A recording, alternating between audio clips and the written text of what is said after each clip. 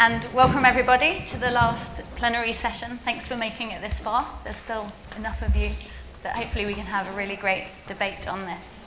So as Alex mentioned, I'm a researcher with the Humanitarian Innovation Project. I've been with the project since we started in 2012, and I'm really excited to be part of this final session, which hopefully can bring together some of the ideas that you have been thinking about in your sessions for the last 2 days. So, as Alex mentioned, we've got the opportunity to debate here the role of technology and question what benefits it can really be leveraged for communities affected by humanitarian crises. So in the humanitarian space, technology, of course, is a hot topic. In a panel yesterday, in fact, Oysin from the Vodafone Foundation said it quite nicely that when you speak to people about innovation, 9 times out of 10, people really only think about products and technology. And that's sort of true in the humanitarian space as well. We've seen really exciting technologies being developed, digital cash transfer, drones, or 3D printing, for example. They all do offer great potential for improved effectiveness in the delivery of aid. Yet there are also potential risks and ethical challenges when we think about implementing these technologies in practice. And I also liked on the same panel yesterday, Jackie from the UNHCR innovation team said that in the humanitarian sector, she does believe that we've moved on from thinking that technology is a neutral product. And actually, if you build it, we won't necessarily lead to success. So these two kind of counter ideas, I really want to try and unpack. And we're really fortunate enough to have today with us, as Alex mentioned, a really diverse set of perspectives on the topic. First of all, at the end, I'd like to introduce Pascal Daudin, who is the head of the policy unit at the International Committee of the Red Cross. We next have Tom Scott-Smith, who is a lecturer at the School of Sociology, Politics and International Studies at the University of Bristol, but who will be joining us next year at the Refugee Studies Centre. And finally, Patrick Meyer, who is the Director of the Social Innovation at the Qatar Computing Research Institute. And some of you might know Patrick for his recent publication on digital humanitarians. So I'll first invite you all just to introduce yourselves briefly, and I've got some interesting questions just to pick your thoughts a little bit further, and then we'll turn to you all to continue the discussion and ask some questions that you might have thought about in the last 2 days. So Pascal, would you like to go first? Thank you. Well, as you said, I'm the senior advisor on policy issue for the RCRC, so technology or innovation is just part of my portfolio. We deal with all sorts of humanitarian policies. I've started, I would say, a couple of years ago for the RCRC in the field, mainly in Afghanistan, in Central Asia, in the Middle East. Then specialized in protection issues and protection activities. Then I spent 10 years outside RCRC, I would say in the security sector, for the dark side of the force, and probably seeking some form of redemption. I came back in 2011 to the RCRC as in the policy sector and still there. And I think, yeah, these days there are a lot of opportunities to get excited, thrilled by the evolution of the sector and the revolution which is taking place these days. Great, thank you very much. Tom? Yes, thanks very much. I work at the University of Bristol, and what I wanted to do today was bring a historical perspective to this issue of humanitarian technology, because I've written on the way that humanitarians provide aid in different ways in very different historical eras. And I want to offer a kind of note of caution, a counterweight to the techno-optimism that I see today. And I just thought I'd use this chance to just tell you a little bit about the kind of research that I've done so far. And in very broad terms, what I look at is the way that humanitarians have responded to very basic needs like food and shelter, and the way that the response to these needs has changed over time. And we all know that humanitarian aid has a very long history. We all know it goes back to the mid-19th century. And having immersed myself in this history for several years, the most obvious thing that I'd say is that the turn to technology is nothing new. I just wanted to introduce myself and my work by giving a very quick example of a technology from the 1790s, which is at the very, very birth of humanitarian activities. And it comes from a famous philanthropist called Count Rumford, who began manufacturing this ingenious and enormous soup digester. It was this series of huge vats that were connected by pipes, and in it you could boil a cow and a barrel full of vegetables into thousands of bowls of soup in record time. And the reason I think this is quite a good example to compare is because the soup kitchen was the basic model of relief in that period, and this piece of technology was received extremely enthusiastically as something that improved the efficiency of the soup kitchen. It made making that soup much more efficient. But it wasn't really a genuinely transformative technology, and I think for me that's quite important. It didn't actually change the soup kitchen itself, it just made the soup kitchen more efficient. And the humanitarians were still left with the paternalism, with this very uncomfortable distinction between deserving and undeserving poor, with the fundamentally meagre diets, with this barely suppressed violence that you saw in the soup kitchen. And I'm telling you this really because I think we need to think about what transformation really means in this context. The efficiency of the soup kitchen may have been transformed by this thing, but it was still basically a soup kitchen.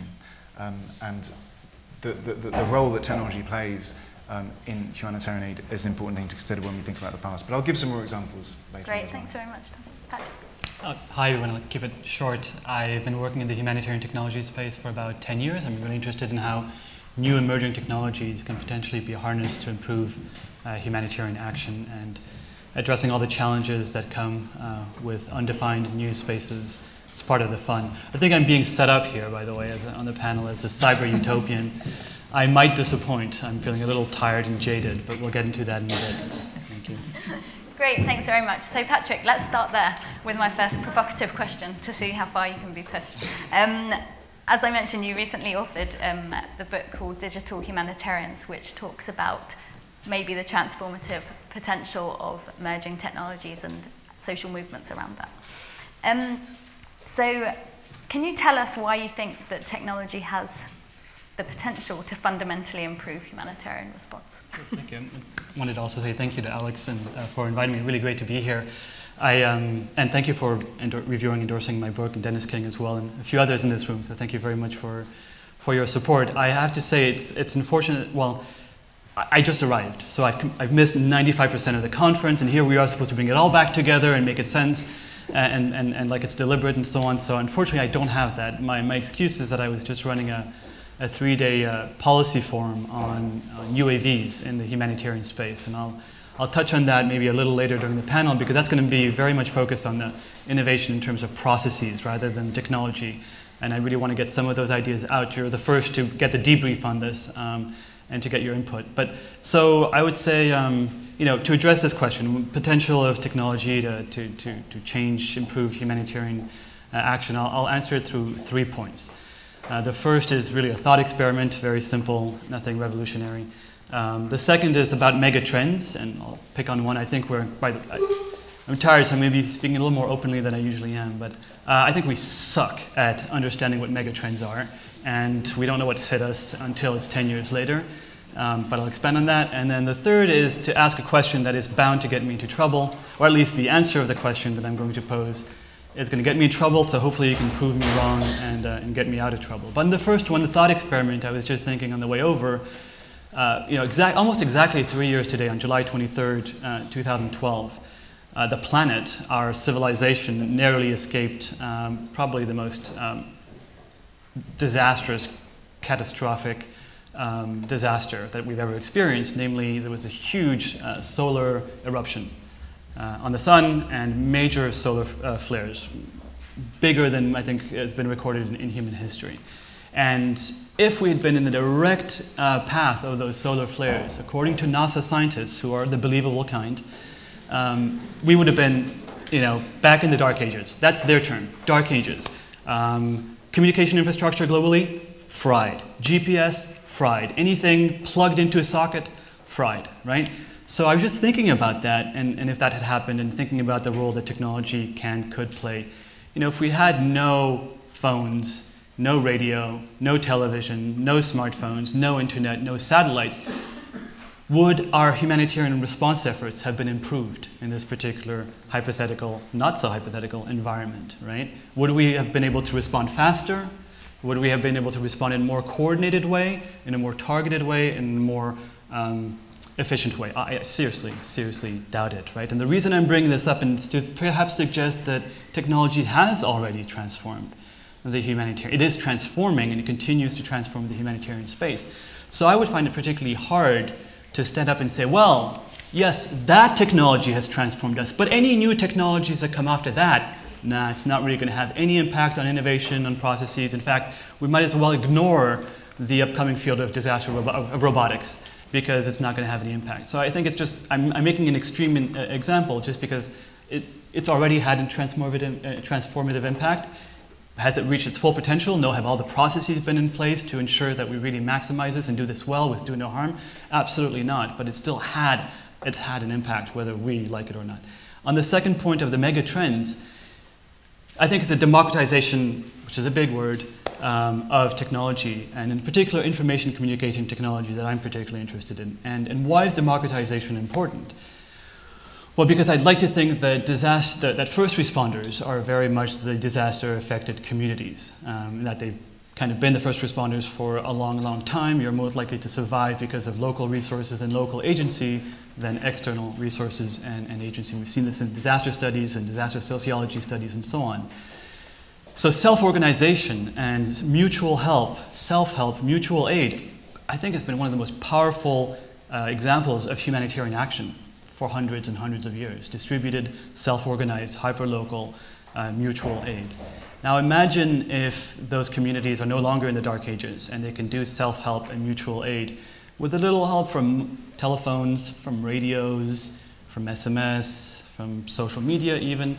Surely that gives the affordance, the opportunity of potentially self-organizing faster, potentially self-organizing a little better, perhaps having more informed, more timely information to basically help each other out. So with that picture, if we look now at the latest statistics, for example, from the latest Ericsson mobility report, which I highly encourage if anybody here is really interested in the technology and megatrends, that just came out a few weeks ago, which basically says in January, February, and March of this year, just 3 months of 2015, has seen 108 million mobile phone subscribers, new mobile phone subscribers, 108 million in January, February, and March.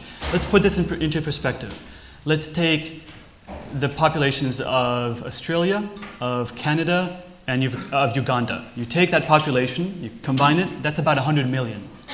So the equivalent here is to say that, imagine that Australia, Uganda, and Canada on January 1st of this year, nobody in those 3 countries had cell phones. By March 31st, everybody in Uganda, in Canada, and Australia had cell phones. That's what we're talking about in terms of the rapid pace of technology and dissemination and so on.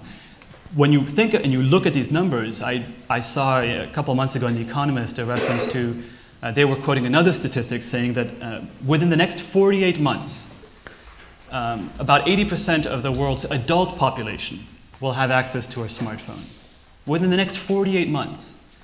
So I'm hopeful that this technology explosion, like we've never seen in our history, is going to enable and afford more self-organized action and self-help and mutual aid. I think that could be very, very powerful, and we've already seen it. We're seeing it in Kathmandu after the Nepal earthquake, with local communities self-organizing with new technologies. We've seen it in the Philippines and Indonesia. We're seeing it all across the board. And I think with these numbers, I think we're going to see more and more. The third one is a question that's going to get me into trouble.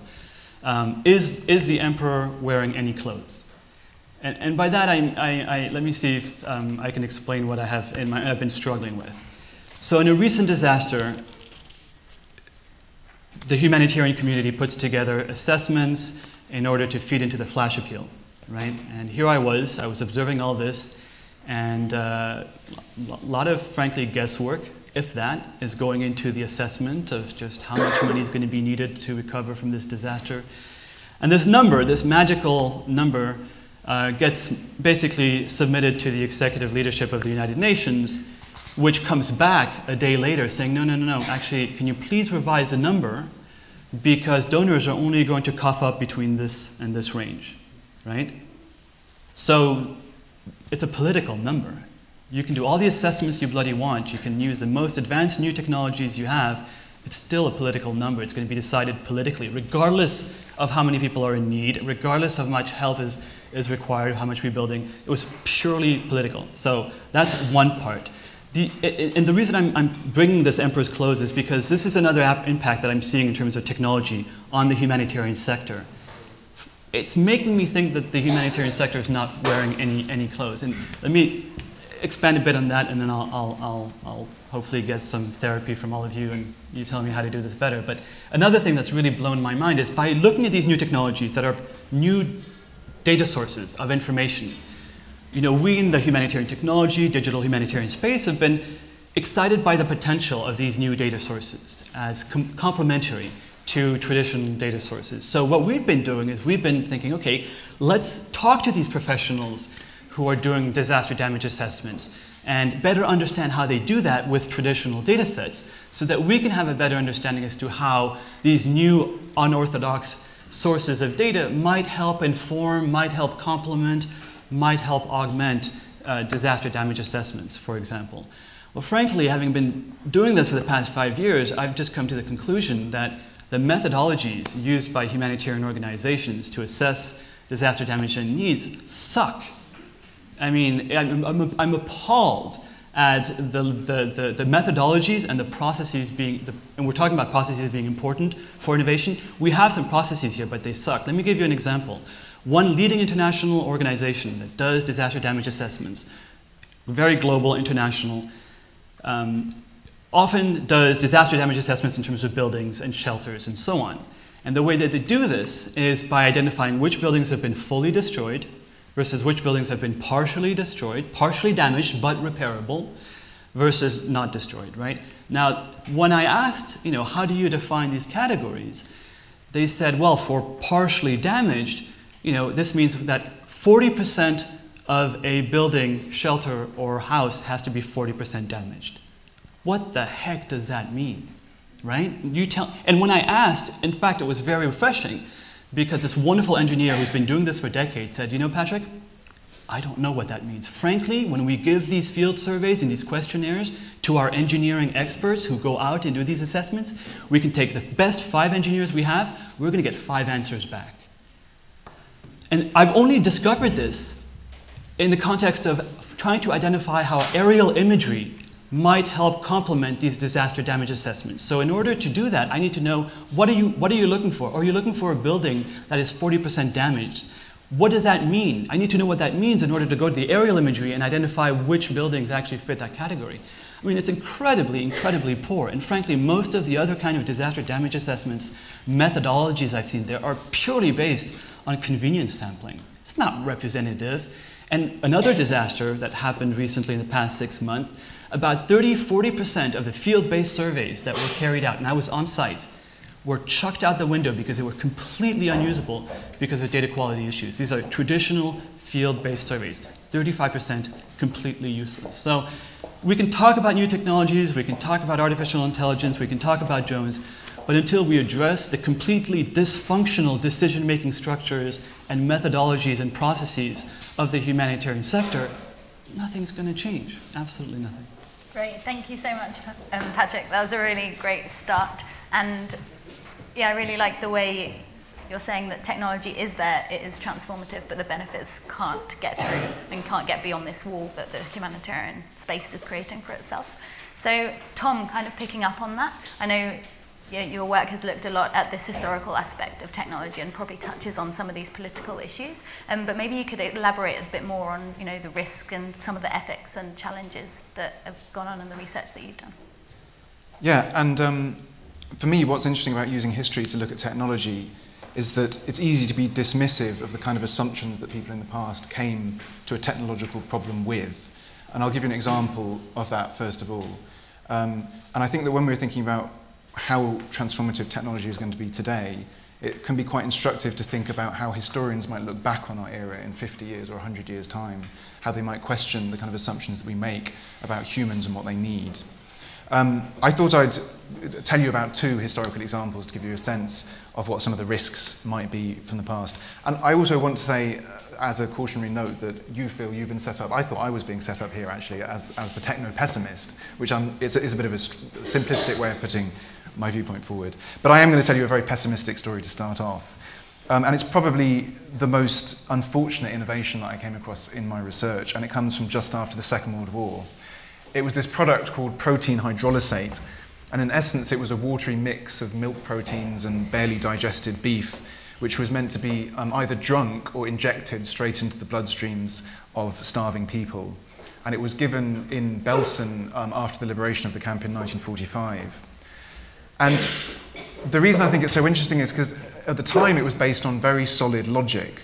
The basic nutritional requirements of the body had only been agreed between international nutritionists about a decade before then. And aid workers were rushing to put this new scientific knowledge to good use. And in a way, it made sense because they realized that foods were made up of nutrients. So rather than thinking about the foods that they would give people, they thought that they would isolate the nutrients and give people the nutrients instead. And they also knew that hungry people were made up of cells which needed nutrients. So rather than thinking about fully cultured human beings, they thought just about the cells and the nutrients that those cells needed. So the result was really catastrophic, and it's very easy to dismiss it.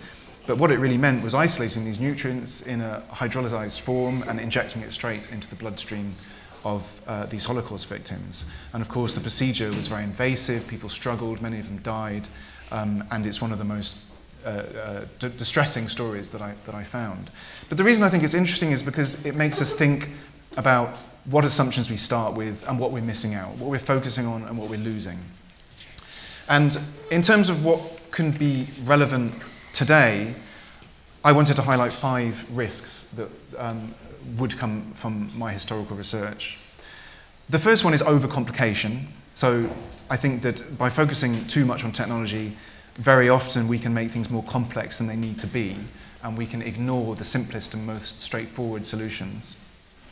The second one is what I would call a neophilia, which is falling in love with technology just because it's new, and failing to recognize that older approaches might actually work just as well. The third risk is triumphalism, which is being overexcited about wizardry and overstating the benefits of a product that actually does very little to change the underlying circumstances that people are living in. The fourth risk is underrepresentation, which essentially means that you forget to involve people, and I think we're all aware of this as being one of the main risks of technology. And then the fifth one is what I've called in one paper fetishization, which is really when you have a new tool, you tend to worship it and become overly enamored with it and use it in far too many circumstances. I think it's sometimes known as the law of the instrument, which is that if all you have is a hammer, you tend to treat everything like a nail. And I have an example from the 1970s which I think illustrates all 5 of these problems coming together. And it's, again, a cautionary tale rather than one that's representative of aid in the 70s. And it's this product called leaf protein concentrate, which was made from ordinary grass and green leaves, which were boiled up in a huge vat of water. The protein from the leaves was allowed to coagulate on the surface of the water, and then it was skimmed off and dried into a powder, which could be sprinkled on meals to improve their nutritional profile. And there was a lot of optimism about this product in the 1970s, and again, you can see why. It's this wonderful, modernist, scientific vision of producing food from the grass and the green leaves that are all around us and converting it into something that can be used in a humanitarian situation. But it fell into all 5 of those traps that I just outlined. Firstly, it was too complex. This process involved a hell of a lot of energy and time, all this preparing and boiling and skimming of the leaves. And although it worked as a protein supplement, it diverted attention from what was a much simpler solution, which was to grow more beans and lentils, which could be added to the diet for protein uses as well. And the second problem was that it suffered from this form of neophilia, this obsession with novelty. Aid workers tend to love it because it was new, and this was an era that was shaped by the attraction of new technologies. It was Harold Wilson's era of the great white heat of technology. And the third problem was that it was triumphalist. It lost sight in many ways of how awful things were for the people it was trying to assist. Again, the idea was fine, that if you sprinkled something onto a very poor diet, you could improve its nutritional profile. But for me, there's a real irony in this example, that it was using all the powers of modern technology to produce something that was very modest. essentially a marginal improvement to a gruel, to a very poor diet. People would sprinkle it over their starchy porridges or their main meal to boost them. And it really made an unacceptable meal a little bit more acceptable, but there was a lot of triumphalism about it and about how it was going to transform the lives of the poor and it was going to solve malnutrition. And this is a real danger, when ultimately people are still eating gruel, it's just a slightly more nutritionally acceptable gruel.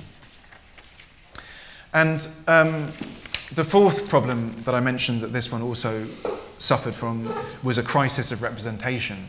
It didn't involve people, it didn't talk to people. The project workers never asked the end users what they wanted, and if they had, they would have learned quite quickly that people didn't want a product to sprinkle on meals, they wanted a better diet, and that they had their own ideas. And this is a wider issue in humanitarian technology, but I've always thought it's useful to say whether it's ever possible to have innovation without representation. If you innovate, you need to have people represented on the committees or in the involvement in the design. And even though this is well recognized, of course, by many people involved in the sector, it does still slip through. And then the final problem was what I called fetishism. This fell into the trap of placing too much faith in the concrete material object itself and not enough in the softer human-centered side, the human-centered processes. So I think that's quite an instructive example, and those are 5 risks that in that circumstance all came together, so it's quite a good example. Great, thanks very much, Tom. So we've had some quite critical perspectives. So Pascal, maybe you can tell us how this makes sense and what it means for an organisation like ICRT. Okay.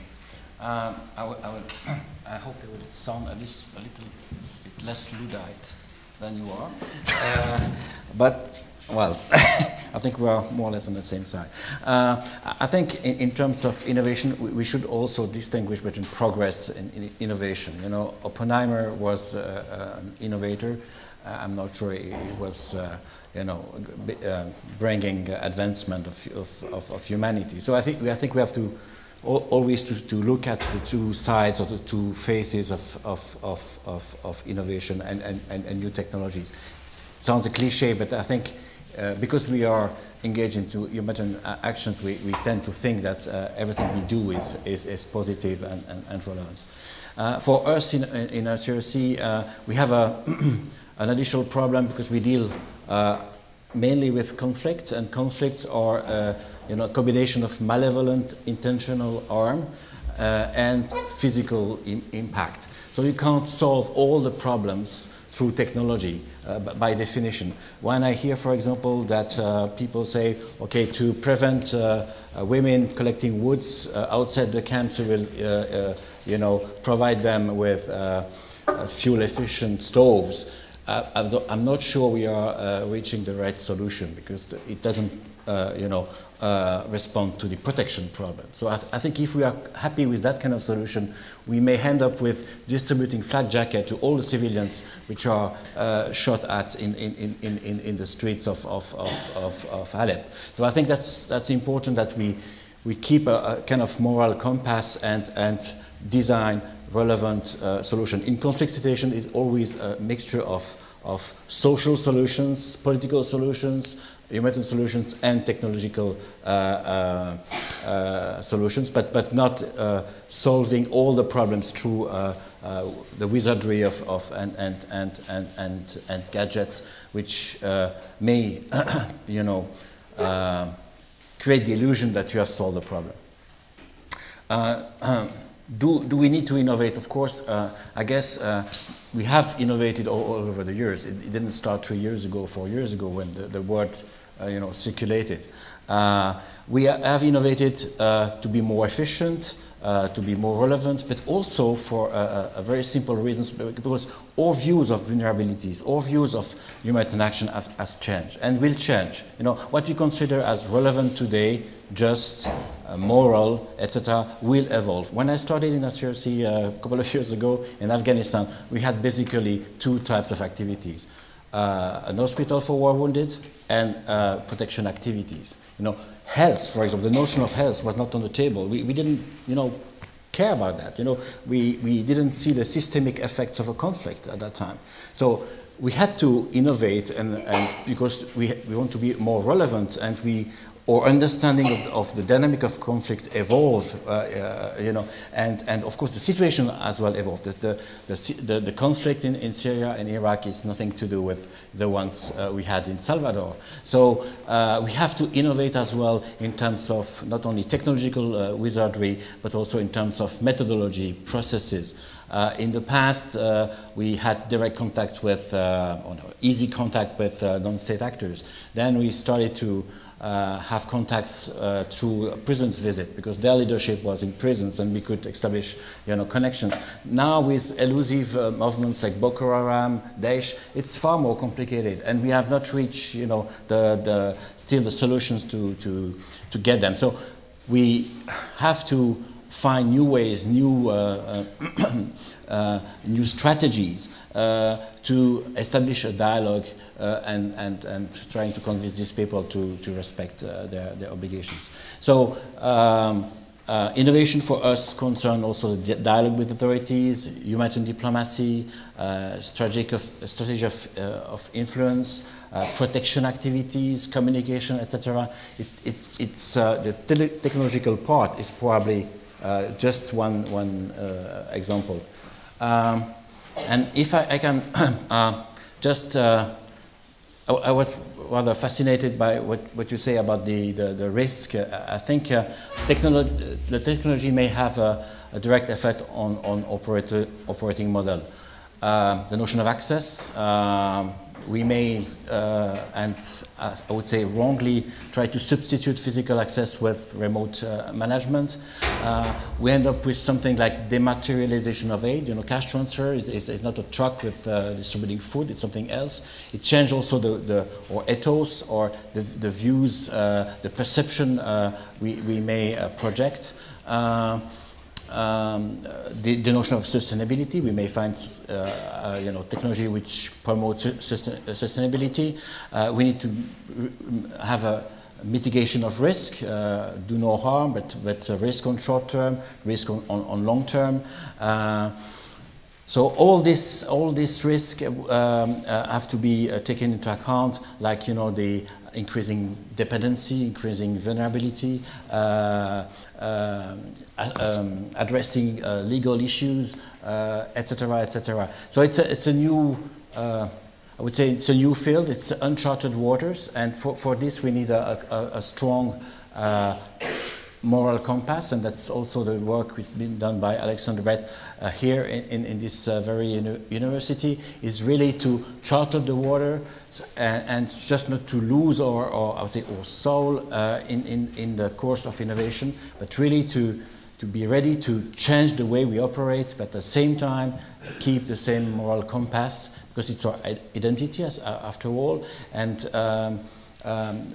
humanitarian action is not about the what only, and that's what I'm hearing a bit too often in these corridors. You know, if the notion of efficiency, the notion of efficacy is important, but humanitarian action it's about relationship. It's about getting in touch with people who are suffering, who have needs and aspirations, and we should not fall into something like solutionism, you know, which corresponds to what you said, which is, you know, disaggregate problems into needs, you know. So you have an nutrition problem, a nutrition problem, an hygiene problem, a sanitation problem. We tend to lose, you know, the big picture somehow, and not to address the problem in a systemic way. So we have to be careful that because we have technologies, we would say, like the hammer and the nail, let's disaggregate this issue into small problems or small needs, and then we will be able to respond accordingly. That's also one of the problems, I think, which is rather looming in these days, is this notion of solutionism. You can find a solution for everything. It's kind of engineer mentality, you know, let's fix it. Some problems have to be managed, not fixed. And that's a bit different. There is a, I would say, slight difference between fixing problem and managing them. Great, thank you very much, Pascal. I'm really glad that we very quickly got to some of the really gritty issues with using technology. And there is a massive gap, and I think you've all mentioned the social elements and human aspects, and even from an organizational perspective, still trying to maintain some kind of human elements to thinking about innovation and technology. So now I'd like to maybe turn the questions to try and think about how some of these challenges can be tackled. So Patrick, do you have any good examples where you see the potential in a technology and what it would mean to use it in a transformative way for humanitarianism and maybe overcome some of these issues that you've already identified? Thanks. It's good to also focus on what can we do about it. It's one thing to just, have a fit and pout and so on, but let's try and do something about it. I think I can relate it in part to the past 3 days. So, a year and a half ago, I founded the Humanitarian UAV Network, which is really dedicated to promoting the safe, coordinated, and effective use of UAVs in humanitarian settings. So the network itself has access to about 600 professional, vetted UAV pilots in 60 countries around the world. Do you want to just clarify? Oh, sorry, UAV in case? sorry. Too much in my own head. UAVs are unmanned aerial vehicles, otherwise known as drones, but we're talking specifically about unarmed civilian drones, meaning remote control airplanes, helicopters, kind of things. So I'll give you a quick example of this in action and then describe the past 3 days. So a few months ago, I was invited by the World Bank to spearhead their UAV response to Cyclone Pam, which was a Category 5 cyclone in Vanuatu, high-end Category 5 devastated islands. And the purpose of this mission was to basically carry out aerial surveys of affected areas in order to have those complement the field-based surveys that were being carried out on the ground. So it's not instead of the field-based surveys, but it's very much complementary so that we could do triangulation and some quality control. So that's just to let you know that this is not science fiction. IOM has been using UAVs in Haiti since 2012. MedAir has been using UAVs since 2013. And a number of the organizations that were involved in the 3-day policy forum this week, from UNHCR, the World Food Program, and others, are actively exploring this space as well. So it's not a science fiction hypothetical. We've already got some use cases. But what was interesting, and what has been interesting over the past year and a half, exploring this UAV space within the context of humanitarian action, is frankly how interested and receptive the vast majority of humanitarian organizations that I approached. I really did not, I expected a lot more resistance, just like all the resistance around crowdsourcing and crisis mapping in 2008 and 2009. I just expected the same kind of backlash. And at least 3 organizations that I remember now over the past 6 months, when I've expressed my surprise at how interested and ready to engage they were, I just blew my mind. They said, well, and all 3 of them said, large organizations said, well, we completely missed the boat when it came to the mobile technology revolution, cell phones and mobile phones. Completely missed the boat. We're years and years behind in understanding or even being open to the possibility that smartphones, mobile phones might actually be relevant in humanitarian context. We don't want to miss that boat again. And I find that really interesting because when was, does anybody know when SMS first came around? It was in the pub quiz last night. 1990? 92? 92, so 20 years or so. So in 2012 was when the first code of conduct for the use of SMS in disaster response came out. 20 years after cell phones came out. 2 decades, the humanitarian community goes, oh, we might need a little code of conduct because it seems like text messages are being used in disaster response. 20 years, right? Here we are, UAVs, consumer UAVs, micro UAVs are still very, very, very new. Frankly, the evidence base for the added value of UAVs is still very thin. Understandably, necessarily so. There's not been enough experimentation, enough use cases, and so on. And nevertheless, we had 22 people for 3 days around the room this week, from these ICRC included, willing to come down to the table and say, you know what? We do think that UAVs are going to play a fundamental role in the years and decades to come. In the meantime, we want to set up guidelines to inform the responsible, effective, and ethical use of these technologies, because we do believe they are going to have an impact, they are going to play an important role, even though we don't have the evidence yet. And I find that forward-thinking attitude phenomenal and to be applauded, and restores a lot of my faith in the humanitarian community. I mean, it was phenomenal how engaged these organizations were with these 72 hours. And we've come out with an initial set of guidelines, first of all, a code of conduct on how to use these technologies responsibly, ethically, focused on local communities, marginalized communities, and so on. Then we took a deeper dive on 4 key areas, 4 policy areas that were identified by these humanitarian organizations as being complete gaps right now in the humanitarian UAV space. The first one was guidelines on community engagement. How do you engage with local communities, disaster-affected communities, both in conflict zones and in terms of natural hazards and so on, in a way that's responsible, ethical, and so on, right? So we've got some initial guidelines, draft guidelines on that with consensus with these dozens of different humanitarian organizations. Then we looked at data ethics with respect to UAVs. And by the way, it's not all data collection. UAVs are also payload delivery, communication services, and so on. But data ethics, we've got some core guidelines. Now, of course, we didn't have to invent these guidelines out of the blue. We really much dependent on the ICRC's data protection guidelines from the 2013 edition. That's why it was so critical to have ICRC in the room. We had a leading expert in Europe on surveillance and ethics and data collection who helped inform that. So we've got some initial core guidelines, again, but first draft, yeah? And also on conflict zones, the potential use of UAVs in conflict zones. What I found quite interesting as well was the conversation was no longer if they should be used. I think there was a realization that these are going to be used regardless of whether we like it or not. We have no control as to whether these technologies are going to be used or not. If they are going to be used and it's out of our control, then can we at least influence and provide some thought leadership on what to keep in mind, what the risks are of using these technologies in conflict zones. And the fourth area was principled partnerships between UAV companies, UAV teams, UAV operators, and humanitarians.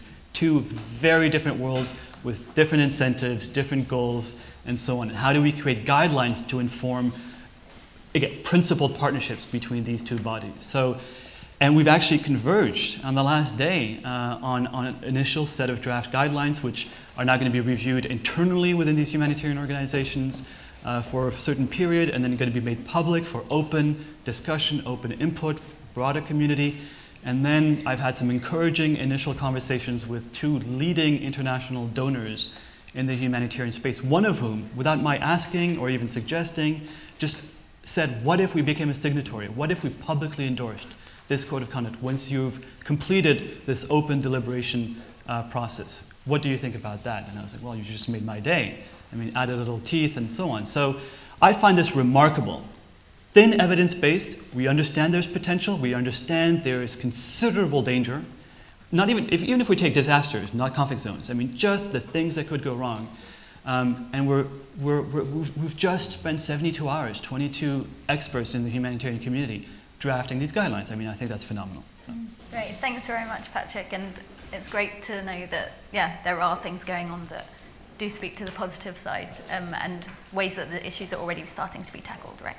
So let's build on it a bit more, because Tom, do you see these waves of interest from perhaps humanitarians, not necessarily on drones, for example, but is it a fetishization on these new waves of technology, and is it enough to look at the guidelines and do these, go through these processes and think about it critically? Is that enough, or is there something else, even from history, that we can learn to better safeguard, or what more could be done on top of these developments? Well, I certainly think that the idea of codes of conduct and ethical principles are extremely good, and I think the kind of work that Alex has been doing at the Refugee Studies Centre is an excellent start. It's a really good start, particularly because of the way that it pushes the element of participation and the human-centred side through particularly.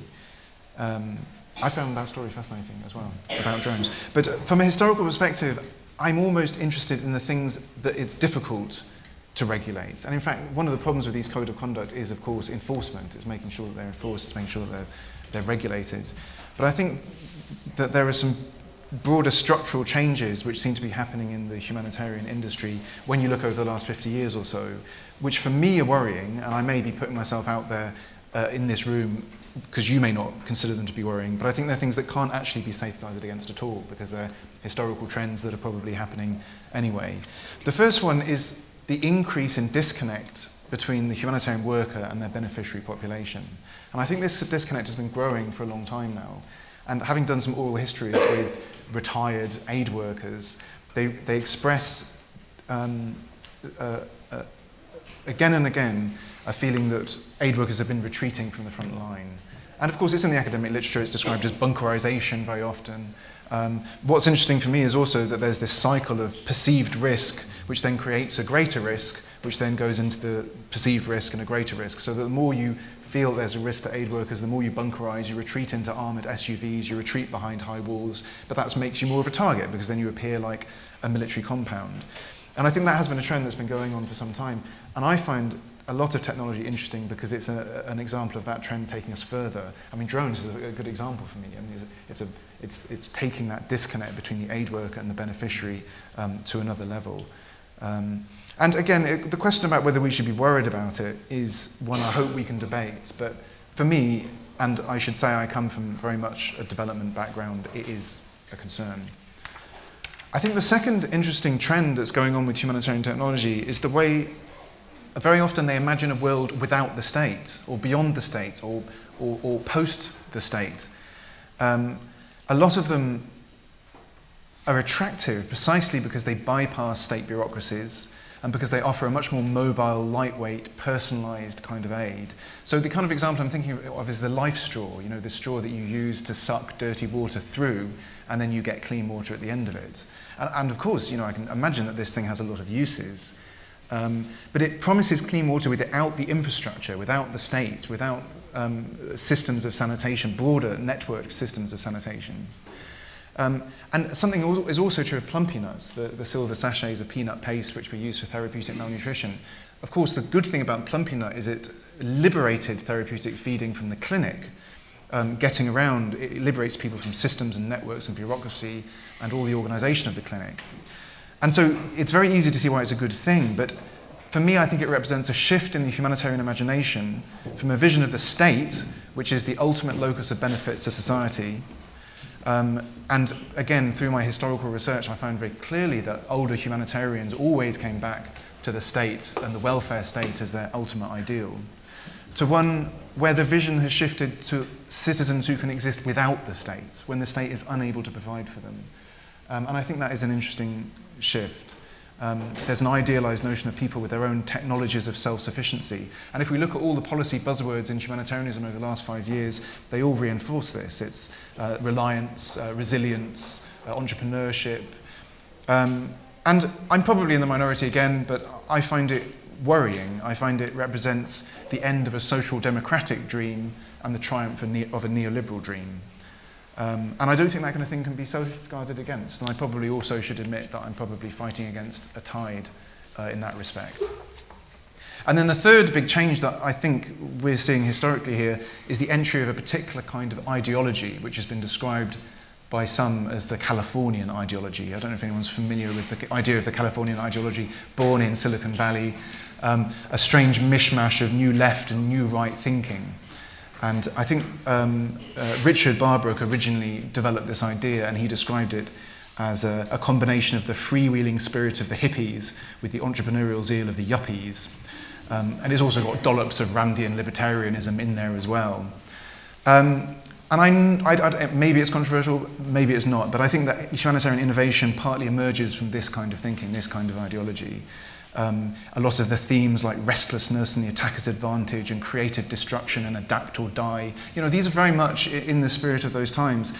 And I don't mind if I'm dismissed as a 20th century big state social democrat with lashings of Luddism thrown in, but I suppose I think that maybe there is an ideological struggle going on for the soul of the humanitarian community underneath all this, and that the kind of people who are attracted to humanitarianism in the past going right back to, Henri Dunant, the Fabianism of Dorothy Buxton, who founded Save the Children, the kind of new left generation, first generation of MSF people in the 1960s and 70s. We can't detach humanitarianism from those kind of political visions, and I think we're seeing a new political vision here which prioritises the market over the state. And I'm probably not the only one who's worried about that. Great, thanks very much, Tom. More challenges. Yes. Let's see if Pascal can offer some maybe practical ways that, from an organisational perspective, that you can start to engage with some of these issues, and perhaps Patrick pointed to one of them where ICRC are already engaging on helping develop and think ahead and think for the future in terms of policies and using technology and innovation. I guess as a preamble, you can't, block innovation and new technologies. You have to live with them. You can. The problem is to foresee the positive and negative effects on the long term. Nobody knew exactly when the web was invented in Geneva a couple of years ago how it would change the way we work, or we communicate, we see the different problems. But the thing is that we can try to regulate technologies. It's what we have done with the drones. It's certainly not perfect, because we will see new, probably new applications, new forms of deployment of drones or UAVs. But we need to keep this moral compass, and I would say having this humanistic angle on innovation, and not forgetting that we are dealing with human beings which cannot be reduced to data. So, there's kind of data worshipping sometimes, and we have many examples that people resist the data.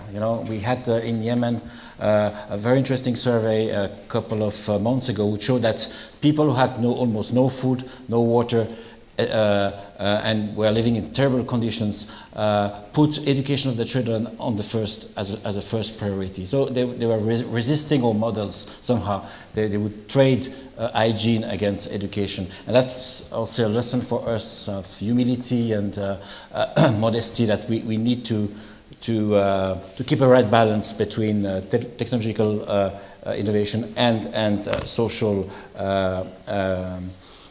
assessment.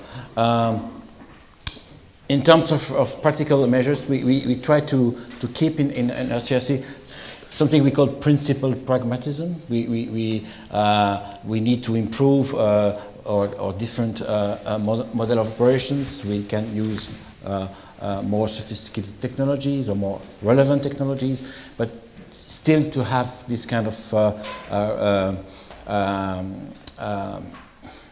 concern for our principle. We know where we come from and what are the values we want to share and promote, and this has to inform all the discussions on innovation. And it's quite an interesting setup now in SRC, because we have an innovation cell, a cell which is working with a partnership with private sector, trying to foster new partnerships on innovation, but as well the policy unit, policy cell, and we work a lot together. We compare notes, and we try to get some incremental progress like that, by exchanging different views, different angles, and not having, I would say, some kind of imperialistic policy view or imperialistic technological view. For us, innovation is more a process than a program. So we try to create within the organization a kind of conducive environment, a space for innovation, a bottom-up approach always. We have, for example, created a Red Innovation platform where people can put their challenges, their problems, and share their concerns with colleagues, with peers, and see whether we have already something on the shelf, or we have to change our operating model, or invent or find new technologies. I think somebody spoke about inclusivity. We need to, it's a kind of relationship with beneficiaries. We need to include all beneficiaries, even in the design of new technologies, and to have something like a very strong contextualization. You know, you don't innovate in Afghanistan like you would innovate in Iraq. It's not the same culture, not the same people, not the same constraints. So this tension between standardization, industrialization of technologies, and strong contextualization should inform our different choice. Of course, the do no harm approach, which is for us in all domains. So it's not only with innovation, but it's more or less in our DNA. It's probably the first lecture we do with our staff when they join us CRC. It's the do no harm. And to strike, for example, the right balance between the importance of the problem, the speed and the quality, we always have to do some arbitration within these three notions, because it's quite important that we respond to the emergency, but at some point we have to think about the long-term effects, long-term relevancy of what we produce, and it's a very difficult exercise. In fact, but we try to do it as well. It's more aspirational than I would say real, but we try usually to adapt our innovations to the evolution of the situations, and situations are evolved, as I said, as well as our understanding of the problems. We are building a quite robust ethical framework regarding the use of new technologies. We do it in cooperation or in close connection with what Alex is doing, UNICEF and other universities. I think it's important that at this stage where there are so many uncertainties about technology innovation, we compare notes and we don't do it in total isolation. And the last point for us, and it's also very close to our identity, we have to fight against complications, as you said, too much sophistication. You know, innovation should be simple, simple to deploy, and simple to use by our staff or by our partners, namely the National Red Cross and Red Christian societies. So we need to have this kind of frugal innovation concern where we try to, as much as possible, to avoid unnecessary sophistication.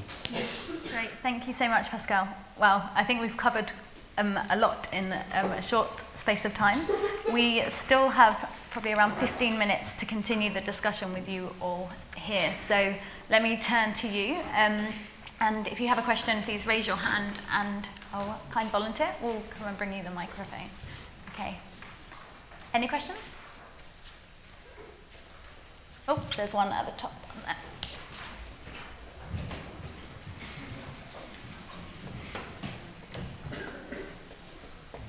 Hi, my name's Artish Gonzalez. I'm based out of Silicon Beach in California.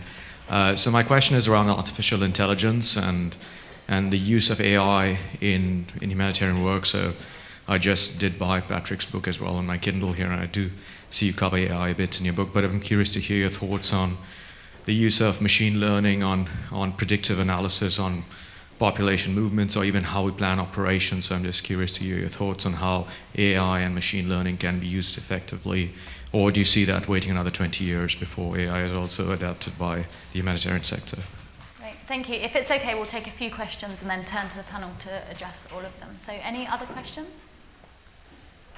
One down here.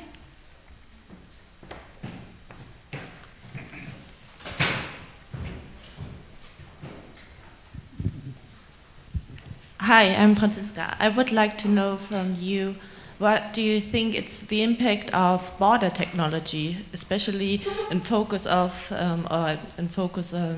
on megatrends, which are trends lasting over decades, and what kind of impact does the border technology actually has on the humanitarian assistance? Okay, thank you. Any more questions? One more up there. Oh, and one there. Let's take those two and then we'll turn to the panel. Thank you. Hi, I wonder whether the panel could give a definition of technology, because some of the examples that have been given seems to be more science than technology in my view. And maybe you'd like to discuss GM as a kind of science that was meant to transform humanitarian aid. Great, thank you. Last question over here, and then we'll take some answers.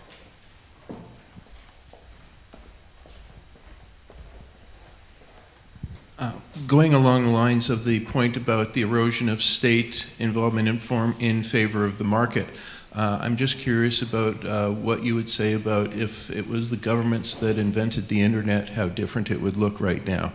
Every time I turn around, when I see government involvement in the internet, it's clawing back freedoms that were created by the technologists. So I'm curious to know your take on that. Thanks. Great, thank you very much. So we've got a question on AI, artificial intelligence in humanitarianism, megatrends, what that means in a broader sense for humanitarianism, our definitions of technology, and if the government could have designed the internet, what would it look like? So Patrick, would you like to go first? And I'll give you both the opportunity to address one or all of the questions as you wish. I'll just choose one. But thank you, those are really great, very, very good questions. And I guess I'll just take the first one.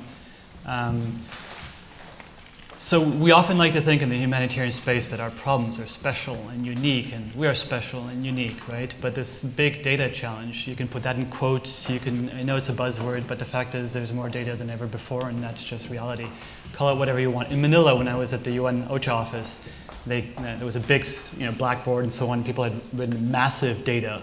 Massive data equals what doesn't fit in Excel. So humanitarians are struggling, and it's not me making it up. People are struggling with this vast volume, velocity, and variety of information. Now, if you look at other sectors, in the private sector and other industries and so on, how are they making sense of big data? They're turning to AI. They're turning to a combination of AI is machine computing and human computing, i.e. crowdsourcing, microtasking. That is what Amazon and other top 500 Fortune companies are using. They're using these scientific, we don't want to talk science or technology, core scientific methodologies from advanced computing, human and machine computing, in order to make sense of big data. That's how they're doing it, and that's how they've been doing it for a few years already. If we think our problems are that special and unique, then of course we're not going to think of those solutions as pertaining to our challenges. But one of the areas of work that I've been working on over the past couple years is really trying to bring some of that know-how and expertise inside the humanitarian community. And in order to do so, I had to go all the way to Qatar, to the Advanced Computing Research Institute in Qatar, because that expertise is there, and there is a will and mandate to leverage advanced computing for humanitarian applications. It's not in the UN, that expertise. It's nowhere close, right? But that's where it is, and that's where people from Microsoft Research, Yahoo, Google, and so on are scientists and engineers. And so the question is, we can either choose not to make sense of big data, which is, people can choose to do that and ignore people's voices during disasters and not communicate in two-way direction, or we can try and make sense of big data and actually partner with organizations that actually have that expertise. And so what we've been doing at QCRI is developing free and open source platforms to make sense of so-called big data. I'll give you a quick example. AIDR, AIDR, applied to SMS. This is a formal partnership with UNICEF, where with the U-Report project, they're receiving tens of thousands of text messages in different countries. We're working directly with the UNICEF office in Zambia. And what this AIDR platform allows them to do is basically use artificial intelligence, real-time statistical machine learning, to automatically classify text messages.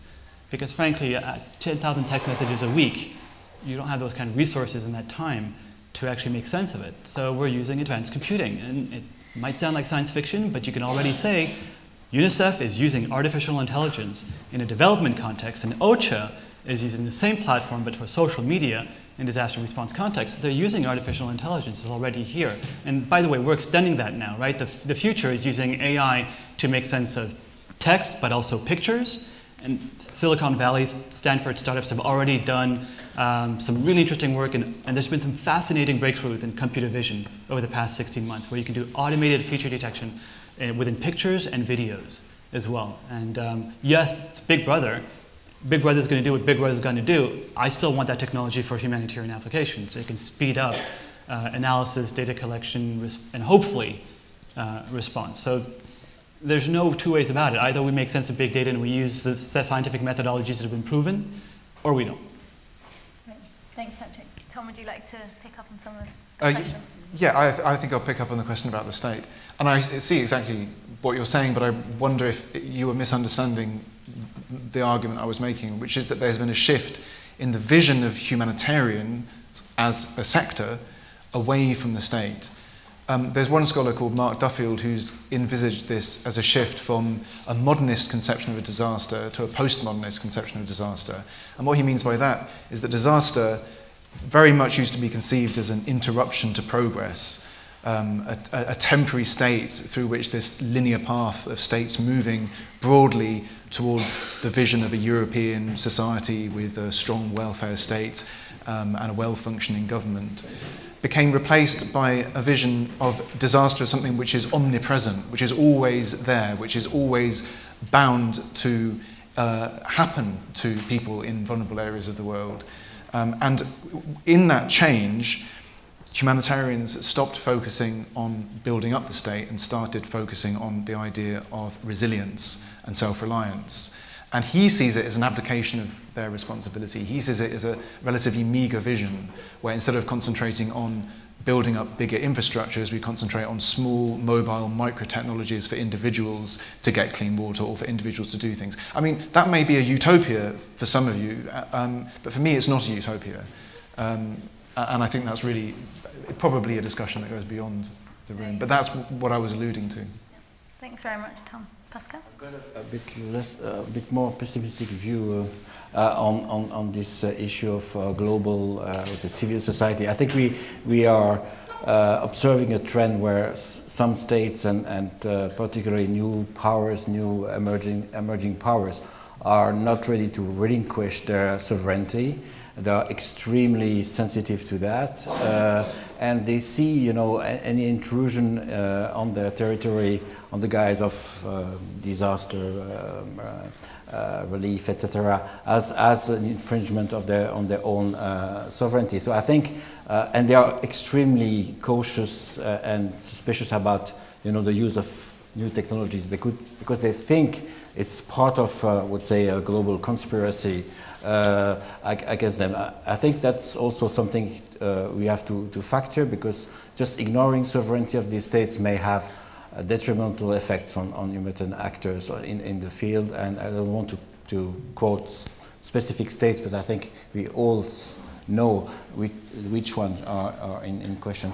And the second thing is that yeah, of course, there's a circulation of new technology. You can't just bar the access of technology to specific actors. But I think we should be careful not to transfer human technologies to the military circles. We are very, very sensitive to civil relations and the fact that, you know, we complain when ISAF use same car as we do, and we think we need to be distinct and create separations. But at some point, there are some very, I would say, strange relations between human actors and military research, which should be probably looked at and analyzed, because I think that's also a problem that either some human actors are using military technologies, but also, I guess, and we have some evidence on that military actors could benefit from technologies which have been developed by human actors, and I don't think it's in line with our identity and objectives. So I think, yeah, well, we should not be paranoid on this issue, but we should look at it from a scientific point of view. Thank you very much, Pascal. Would one of you like to very quickly address in a few words the definition of technology? I know there's a lot of literature on different ways that technology can be defined. Maybe, Tom, you could give a very brief I'm not sure if I'll struggle, but I've always thought of technology as putting science into practice, and I don't know if you were referring to some of the examples that I gave, particularly the protein hydrolysates and the leaf protein concentrate. But I mean, I didn't go into them in a lot of detail, but there was a lot of technology, particularly associated with the leaf protein concentrate example. Whole loads of machinery were designed in order to convert these grass and green leaves into into a leaf protein concentrate design. And most of them were made in the UK and then exported to West Africa and India and Mexico, where these projects were going. And the protein hydrolysate's less, because it was more of a medical procedure. Yeah. Thank you very much. I like that science into practice, and that's something that does happen in the world, and it is going to happen and is happening in humanitarianism. So maybe I'd like to just wrap up there. Thank you very much for your questions and for listening. I hope that you found it as engaging as I have, and I'm sure you'll agree we could be here for hours and days debating these issues. But what perhaps needs to happen is thinking about the future. So we've really unpacked a lot of these challenges. What does transformative mean? We don't have a definition. What are the goals of using technology? If we define how we want to use it, that might make us think a bit more critically about how we can take technology as a tool, as a small part of our toolkit, with policies and practices that need to go with that. So there is maybe hope for the future, even if we can't safeguard against ideological changes in the humanitarian space, but principles and ethics might offer some promise for the future, fighting against our assumptions and partnering together with others, comparing notes, as you said, Pascal. So there are opportunities to make the most of technology, and I think we've all got a lot to learn. And thank you very much for a great discussion, and we'll see how the discussion evolves in the next few years. So please welcome me in thanking the panel for a great discussion.